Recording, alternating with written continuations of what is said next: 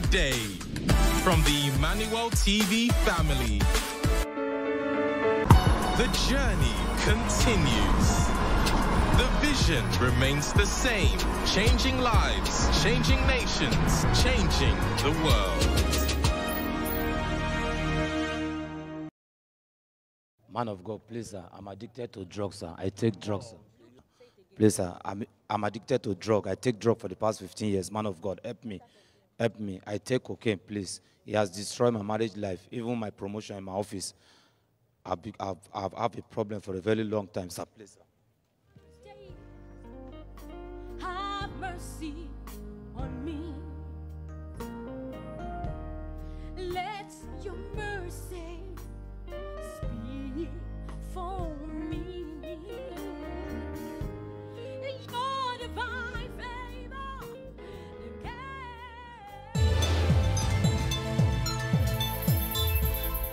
People of God, Emmanuel.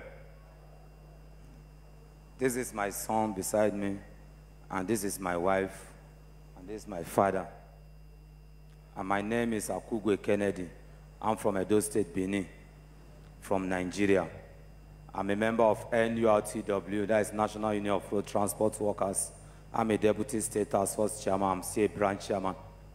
I'm addicted into drug for the past 22 years. I smoke cocaine, of which it have caused a lot of damage in my life. I spent at least not less than 400 million during this cocaine period. I've been living bad life for a very long time. I'm a boxer. I box for FCT Amateur Boxing Association. I now turned to professional boxing before I started taking drugs. And it is because of this drug issue that I've never forwarded my career. So when I start taking this drug, people now realize, because if I want to fight people, I don't fight 1, 2 people. If you are not up to 3, 4, 5, 10, I will not fight you people. So by the time they now see that it's like, this guy, maybe they saw something in me, I can't say, I now started doing anyhow. If I take that drug, I will just be beating people. I forget about my career. I couldn't forward my career.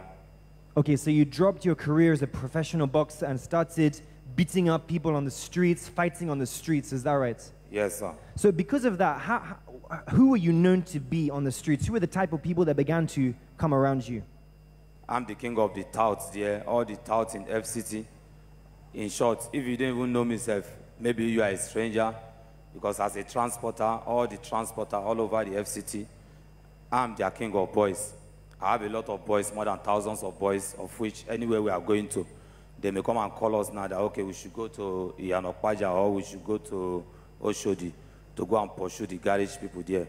We will go to the terminal, we will chase everybody off, we will cut people, machete them, of which have caused damages to many lives. So I now realize... Okay, so you mean to say, brother, that in FCT Abuja, the capital of Nigeria, you are the commander of all of the thugs, the boys who are on the streets there selling drugs, the criminals there, you are the one that they look at as a leader? Yes, sir. All the bad boys in FCT, the boys that they are selling drugs, all the criminals, all of them. It's not that maybe I'm a criminal, I'm not a criminal, it's just because I'm a fighter. And anywhere, if they say we are going, they always followed me. And everybody is scared of me. They have scared of me, so that's why I'm a king of boys here. By then, I'm a branch treasurer, and they know that I'm a fighter, so they will now come and meet me. If any of my colleagues, they chase him off in his office, they will now come and call me that, okay, we should go and assist them. And if he wants to assist them, we'll go to the higher authority. We will do the normal processing that we're supposed to do, so they will back us up. I will arrange my boys. We went there, we will chase everybody off and take over their offices. I will put anybody that I like that, okay, you will be the branch chairman, you will be the unit chairman. That is how we share the position for them. Anytime I take that drug, in short, I don't know what I'm doing. I don't even know what I'm doing. It has caused setback to me to the extent that even in my working place, my promotion for the past 4.5 years, it was setback. Even my married life also, I've never, after having one issue, because of the drugs that I'm taking, there was a time I went to Abalis Because a lot of people normally comes to me, they will say, this kind of job that you are doing is not something you take ordinary eyes to do. You have to go and fortify yourself, to arrange yourself, get prepared in case of anything. And I've been to so many places that we just go and do charm. They will give me some things to eat, to drink, to bath. We do charm of gun, charm of vanish, charm of machetes. Even the day that they even give me the charm of vanish, gone, everything, that very day, not up to 2 hours. That is how some policemen now came, 4 mopo. They now came. So when they came, because of that charm that is on me, it was giving me confidence, boldness. I just told them that, Mr. Ma, if you are looking for someone, can't you go and look for them for somewhere else? Am I the one that you are looking for? That is how one among them. I said, get this man arrested. I said, get who arrested? You will get me arrested. That is how they now started cocking their gun. When they was cocking their gun, and I jacked one among them. When I jacked one among them, I was using that one to guide myself, left and right, front and back. That is, I now pushed him away. We are pushing away, and now there are some people, all these Malan that normally sell provision, that they sell provision, and they put shade on top of their provision. I now took that shade, like 4 or 5 shades. If I took this one, I would break it, it would catch fire. Took this one, break it, catch fire. That is how I escaped myself. They now started releasing direct bullets. More than 40-something bullets that day. They sprayed the bullets on my body because that gun was cartridge. That is how I escaped. So because of the charm you had done, a charm against guns entering your body, even when they sprayed you with 40 bullets, you mean the guns did not actually enter your body? Yes, sir. Because of the charm that I ate that very day, the bullet couldn't penetrate into my body. So that is how I now escaped. When I escaped, later on, the problem was just more and more and more and more. It now get to one time, I went to, in my office, there is a garden beside my office. And that garden beside my office, the owner of that garden, he sells drink, and he built this hall. So there are some church people that normally rent those hall. So we were sitting down by them, drinking. The man of God now came. The servant of God now came that day. He said, why are you people drinking here? And I told him that, Oga, you are not in good position to ask me why are we drinking here. You should have asked the manager that gave you this hall. He's the one that sold this drink to us also. Before I even finish my statement, I don't even know that my boys and the pastor boys, they have started giving conversation within themselves. That is how they started fighting. Before you know what is happening that day, may God have mercy on me. That day, what we did in that church that day, we beat them. In short, what we did then that day, we beat them very well, destroyed them. So that very day, that man now placed a curse on us, more especially on me. And since then, it's like the kind of life that I'm living was so bad.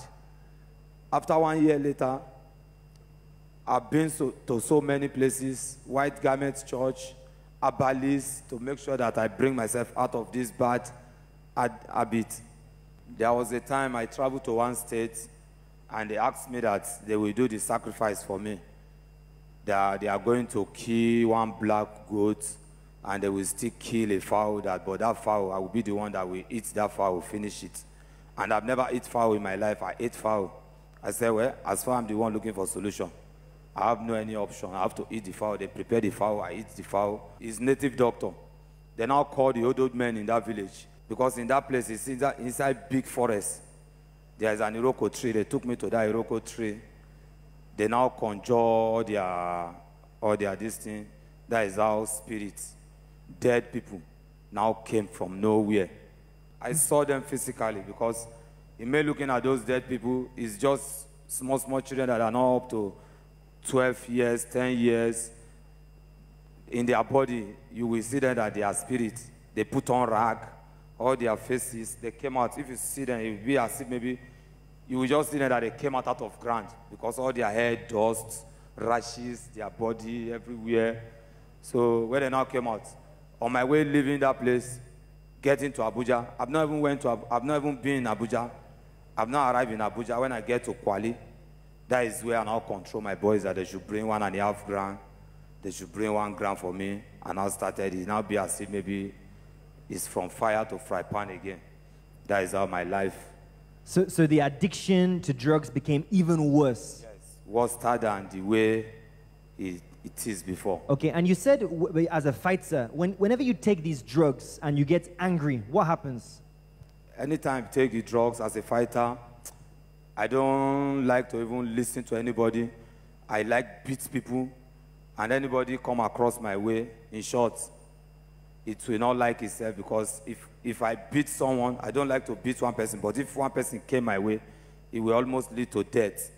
That is how I've been beating people, collecting blood from people, as in beat them. If I beat you, if you didn't have court, I will not leave you. Or you faint and I'll leave you. So that is how I've been behaving, doing anyhow.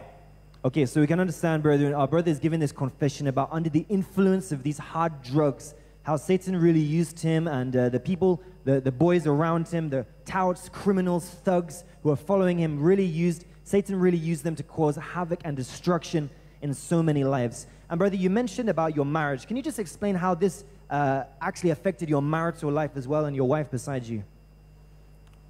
During all those periods, because anytime I'm into the drug, if I put on white now, or maybe the way I dress now, if I'm going back home, I rather put maybe I can go alone with my trouser. I will pull my shirt, put it inside the vehicle. I will not even know how to do. By the time we get home, I don't want to see my family. If they just say one word, I will take my car key. I will just get out until if the Muslims are calling their morning prayer before I can enter my house. If I want to enter my house, it will be as if maybe there is a demon in the house. I can go to my house now. Maybe cabman will take me to my house maybe 3 times. If I get there, I will tell the cabman to turn again. If I get there, I will tell him to turn again. Because I know that all these things is not just ordinary. Okay, so because you are not staying in your house, where were the places you were going to pass the nights? I will go to club at times. I do lodge in hotel, 4 types of hotel in a day. And all this hotel, I pay 9,000, 12,000, the lowest one, 7,000. I will just collect, if I collect hotel, I will not spend more than 1 hour. It will be as if maybe that hotel, maybe there is a demon inside that is chasing me. I will leave that hotel. I will go to another hotel. That is how I've been doing. And in that hotel room, I normally go with my friends. Maybe after smoking, I may jam a female friend. Maybe in bunk, we will be together, we smoke together. And all these girls, they are all prostitutes. We smoke together, drink together, play together. At the end of the day, I was just seeing that my life was just going down, down, down. So basically, you were living a life going from hotel to hotel, meeting prostitutes, and because of that, you had no affection for your wife. You had abandoned your wife in the house. Yes, sir. That is how I've been doing. If it is not God, because I know that really she loves me, because the way I'm behaving, no kind of woman being a part of say woman that can even stay with me. Because the way I'm behaving, me by myself, I know that I'm not behaving normal. To the extent my brothers and sisters in home and abroad, I've been a blessing to them, and they don't want to even associate with me. I've sent most of them to abroad. They don't want to even hear my matter in their ears. They don't want to even see me due to the kind of life that I'm living. Okay, so we understand what our brother's saying now. For so many years, he's been under the bondage of this severe drug addiction. But we give glory to God. We saw that last week our brother came to the Synagogue Church of Nations. Just brother, how did you come to be in the Synagogue Church of Nations last week? It's a friend of mine that introduced me to the Synagogue Church of All Nations. And when I came here last week, to the glory of God, I'm opportune to meet the man of God when he was praying for people.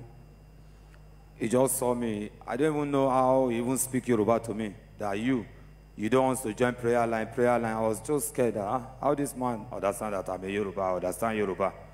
That is how he now said, okay, I should wait him. Later on, he now called me and I'll stand up. When he called me, one spirit in me now told me that I should stay very well. That let me see if it is miracle that this man is using, this man of God is using. And I'll stand very well. I stand gallant. I put my hands. I stand very well. Let me see how it's going to be today. I fold my hand From there, I couldn't know when. I just met myself on ground. Wow. When I met myself on ground.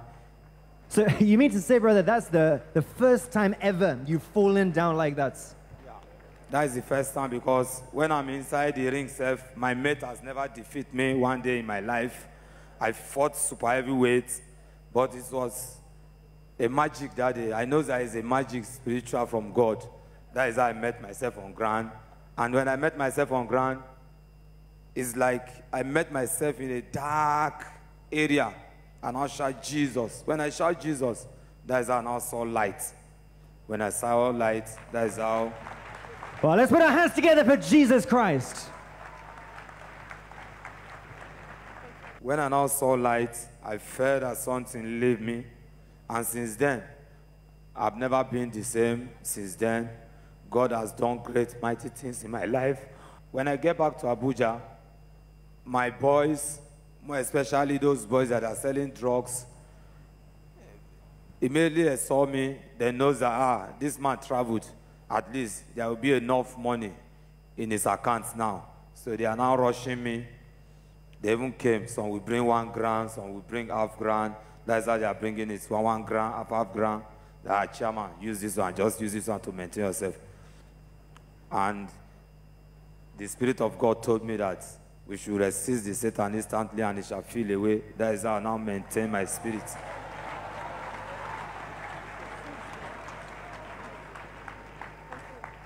That is how I now maintain my spirit. I didn't say anything to them that maybe I don't want to smoke again, this, that. I just told them that already, my brain is already filled up, that they should allow me first. So they was surprising that, this man, he don't want to smoke. Then send some people to be monitoring me among them, that maybe his lie is a dream. The following day, the same thing. They will just be bringing the drugs, and my spirit, I don't even have urge to smoke, even cigarettes, even wee-wee, even cocaine since then.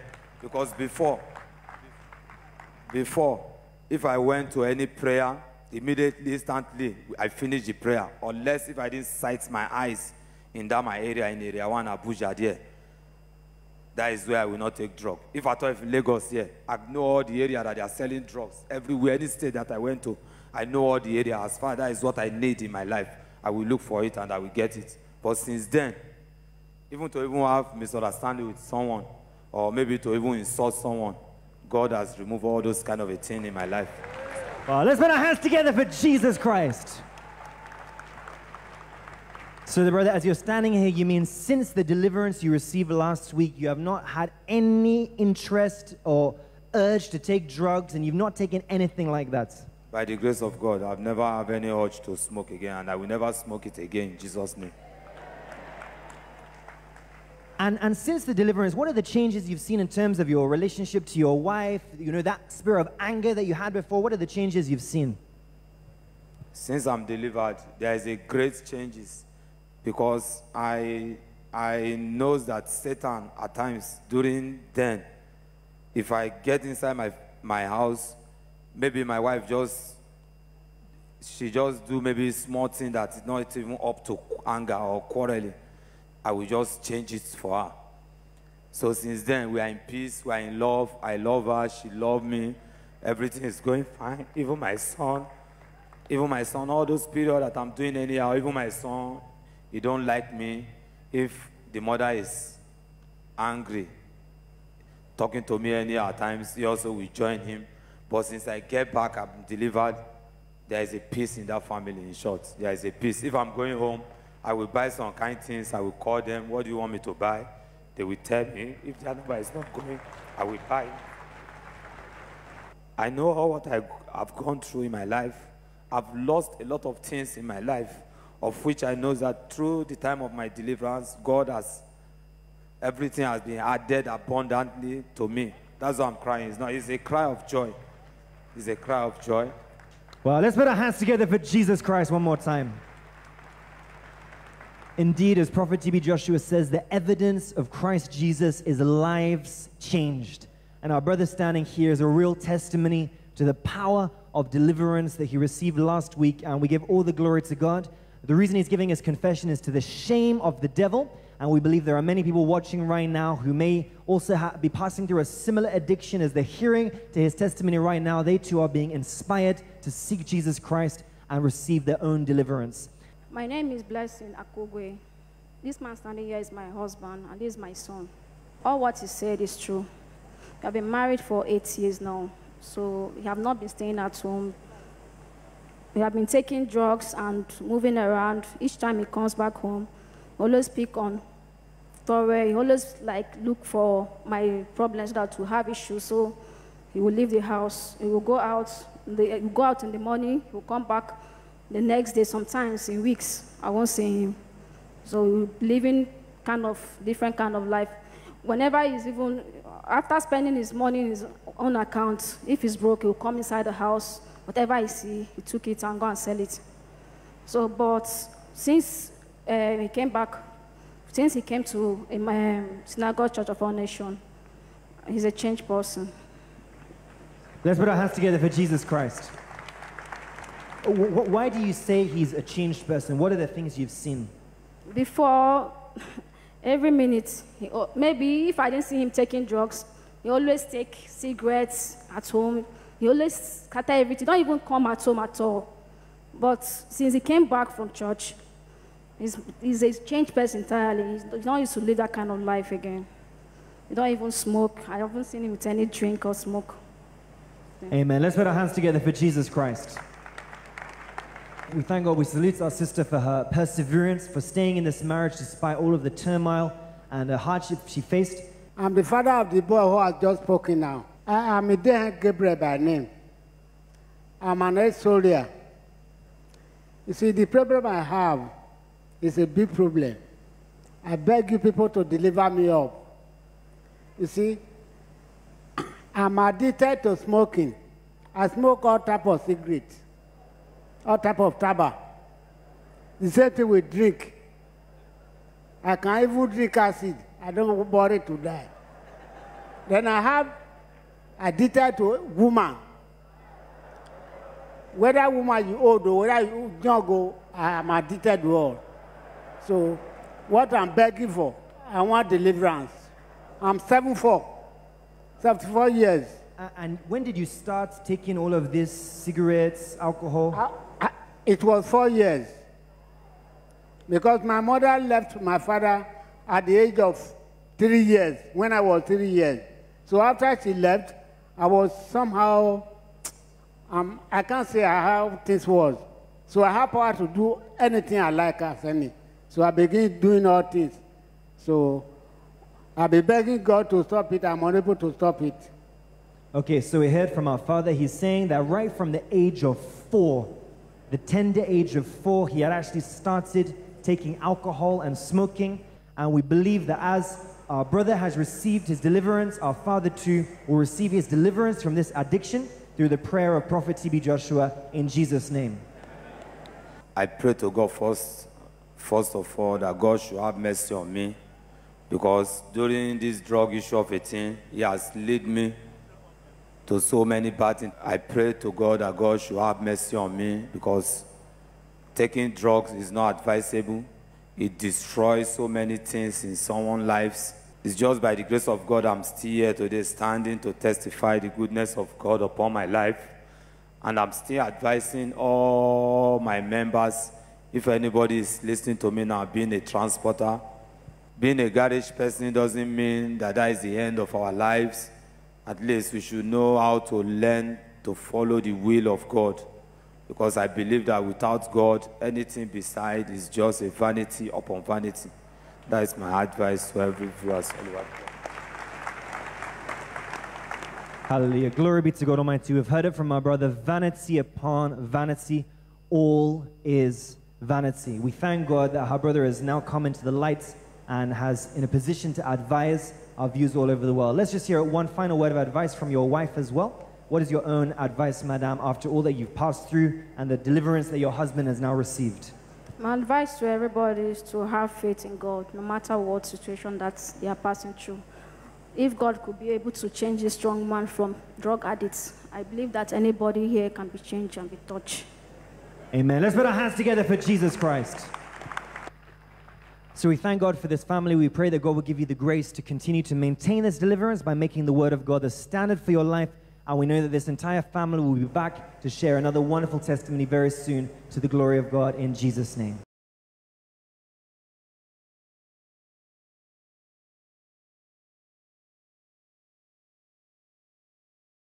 Thank you.